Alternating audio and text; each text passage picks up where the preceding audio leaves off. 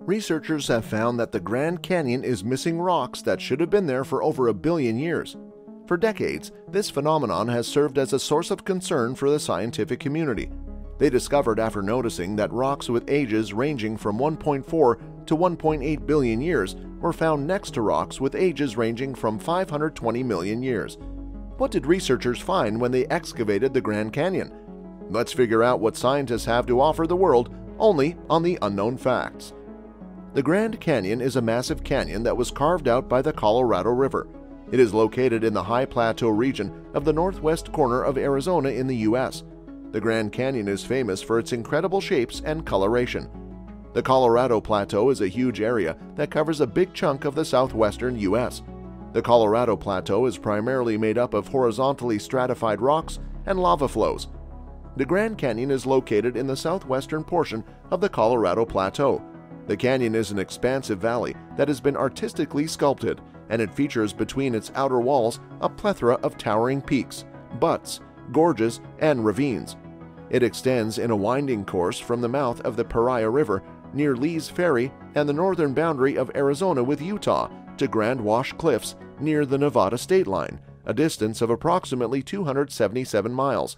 The first portion of the canyon, which extends from Lee's Ferry to the confluence with the Little Colorado River, is known as Marble Canyon. Its width ranges from approximately 175 yards to 18 miles. In addition to the main canyon, some of the smaller canyons and plateaus surround the Grand Canyon. More than a mile, about 6,000 feet or 1,800 meters below the rim of the Grand Canyon, is where you'll find the canyon's greatest depths. The Grand Canyon National Park encompasses the entire river's length from Lake Powell, which was formed by Glen Canyon Dam in 1963, to Lake Mead. The section of the canyon that is the deepest and most spectacularly beautiful is 56 miles long, and it is located in the central part of the park, formed by Hoover Dam in 1936. The north rim of the Grand Canyon is roughly 1,200 feet higher than the south rim, which is at an elevation of approximately 8,200 feet.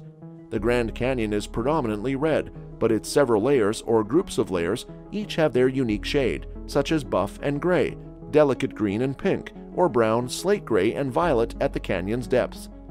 The Grand Canyon's exposed granite walls reveal a time scale of Earth's history, which is arguably more important and significant than the canyon's incredible grandeur and splendor.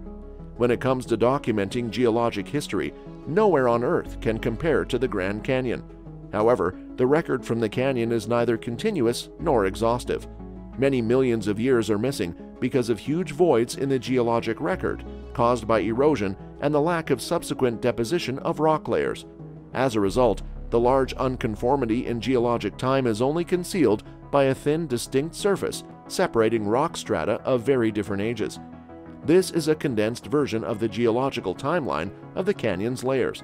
The inner gorge's 2.5 billion-year-old crystallized, twisted, and deformed unstratified rocks are composed of Archean granite and schist. The Proterozoic limestones, sandstones, and shales that lie on top of those older rocks have a combined age of more than 540 million years. Much of the canyon's walls are made up of Paleozoic rock strata, which date back more than 300 million years and are made up of limestones, freshwater shales, and cemented sandstones. Normally, a thick sequence of Mesozoic rocks, about 250 to 65 million years old, would lie above those strata in the geologic record, but Mesozoic rocks have been completely washed away in the Grand Canyon.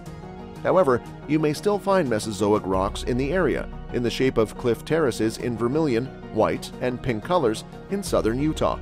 A few miles southeast of the canyon and in the western Grand Canyon proper are sheets of black lava and volcanic cones, some of which are considered to have been active within the past 1,000 years. The Colorado River's present channel wasn't established more than 6 million years ago when the canyon was already a mile deep.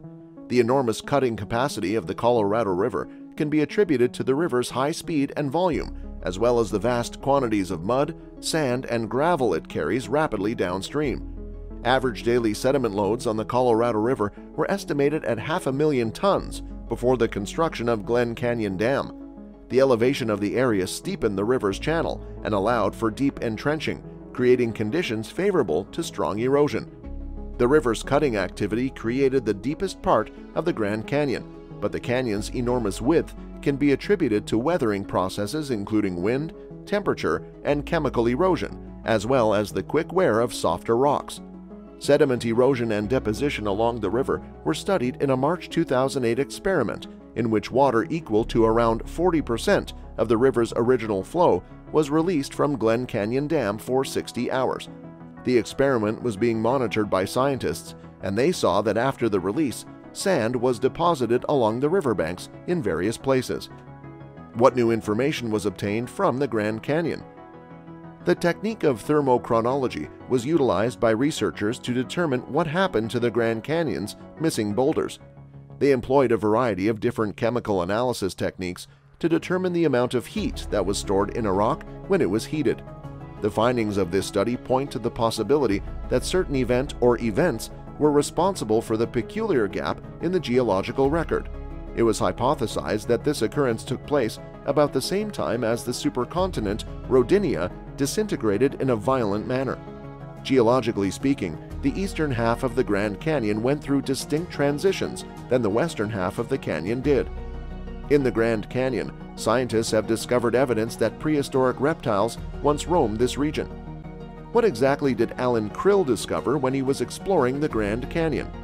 Alan Krill came across a pebble that had a pattern on it that resembled footprints.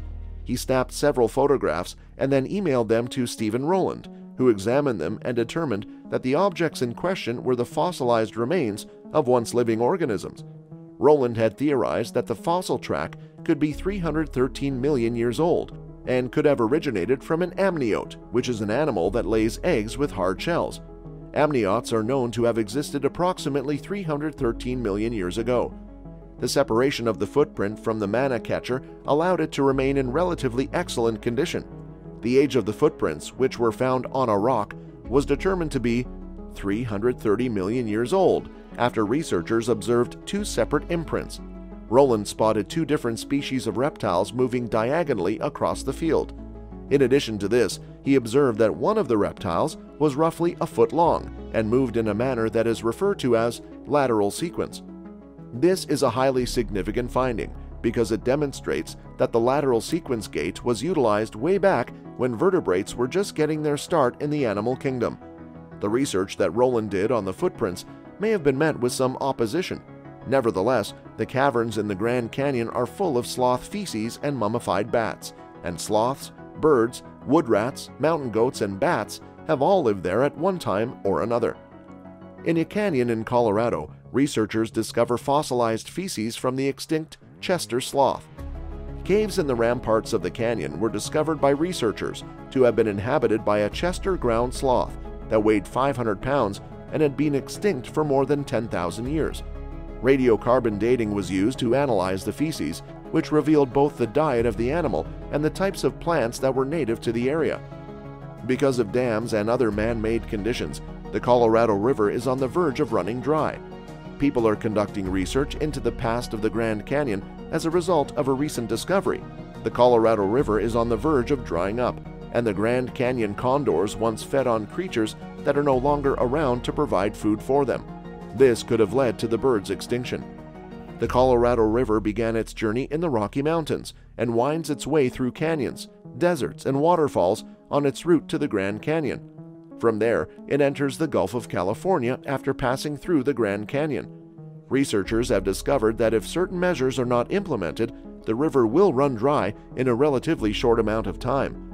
The constructions of dams and changes in the Colorado River's course are two human activities that environmentalists believe have degraded the river's quality of life.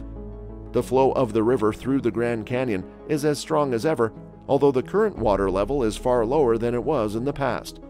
Environmentalists believe that dams and the redirection of rivers are the primary causes of this, which is why individuals who are interested in going whitewater rafting in the Grand Canyon should do so as soon as possible. According to the opinions of various specialists, uranium mining in the Grand Canyon can be hazardous to people.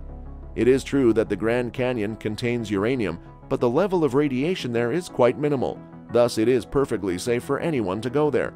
However, there are abandoned mines in the Grand Canyon that present a risk to the people who choose to make their homes there. When the uranium rush began again, people headed back to the Grand Canyon region to begin mining once more. However, for the previous 20 years, uranium mining has been prohibited on 1 million acres of land surrounding the Grand Canyon. Grand Canyon's Havasupai people were removed from their land against their will. People who have lived in the area now known as the Havasupai tribe have called the Grand Canyon home for a very long time. They inhabit a broad region that may be found to the east of the Bill Williams mountain range and down to the tiny Colorado River. On the Colorado Plateau, to the east of the Moenkopi Wash, and quite a distance from the Grand Canyon, was where the Supai people lived. They did not meet any European explorers until the late 1800s, when they arrived at the canyon and followed the road formed by the Hopi Havasupai and ancient Puebloans. Prior to that time, they were the only people in the area. More than 12,000 years have passed since people first settled in the area that is now known as the Grand Canyon, and the archaeological work housed in the Tucson Ruins Museum is the most comprehensive of its kind in the region. Mogollon monster spotted in the Grand Canyon. The odd characteristics of the creature sighted there, a strange beast known as the Mogollon monster, has been reported in the area surrounding the Grand Canyon. The first sighting of the Mogollon monster was made in 1903 by a man named I.W. Stevens. He described the creature as having a long white beard and white hair on its head. It is stated that the Mogollon monster stands 7 feet tall, has hair that can be either black or reddish in color, and does not have a face, chest, feet, or hands. In addition to that, it has enormous feet that leave footprints that are roughly 22 inches long and has a putrid odor.